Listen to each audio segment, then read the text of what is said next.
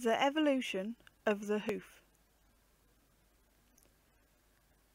Over immense periods of time, animals have adapted themselves to the way they live and to the places where they live. They have grown the kind of feet, claws, jaws, coats, eyes, ears, and even stomachs which suit them best. This process is called evolution. A good example of evolution is the development of the toenails on the extinct Eohippus into the hooves of the horse.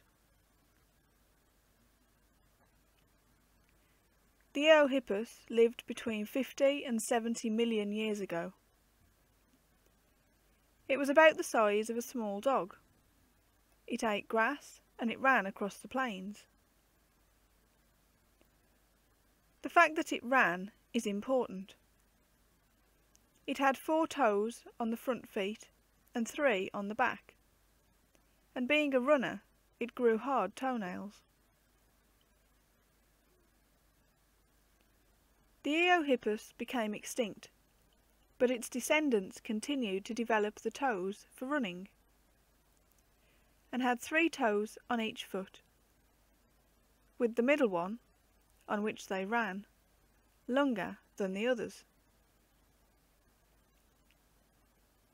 Over countless generations, the outer toes stopped growing and eventually disappeared, because they were not used. But the strong middle toe became hooves.